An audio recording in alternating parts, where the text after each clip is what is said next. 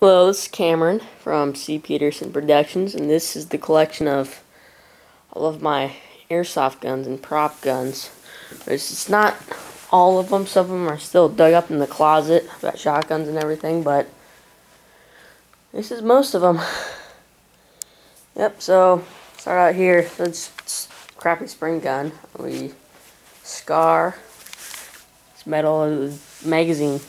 The magazine holsters falls out, so we use that as a prop gun on airsoft. So spring pistol, portable sniper. This is what we use for most of our pistol props. It's a propane pistol, but I mean we have a CO2 clip for it, and it's an awesome airsoft gun too. It's M249. We use that for quite a bit of our props. I have a bigger magazine, which I'll probably use for props, but that's what I use for airsoft.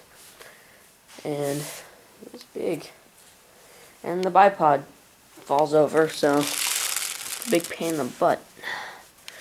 That's our sniper. It's the only one we have other than that one. It's a pellet gun, but we use that for now. When you get one, that's a P90. It's not very good, but we use it for props.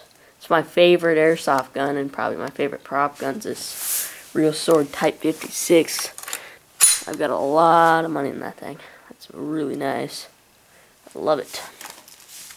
And that's our Full Metal M4. This pistol, spring, and this pink AK-47. Yeah, so, and then I use this. The flashbang grenade. Top's upstairs somewhere, but it's just the shell of it. It's awesome. They're awesome. And over there, that's the ghillie suit, and what we have is just a bunch of dive gear. And this summer, we're gonna make some awesome videos with scuba diving. We have huge boats, houseboats. We got these Zodiacs. We're going to make some really cool videos with that.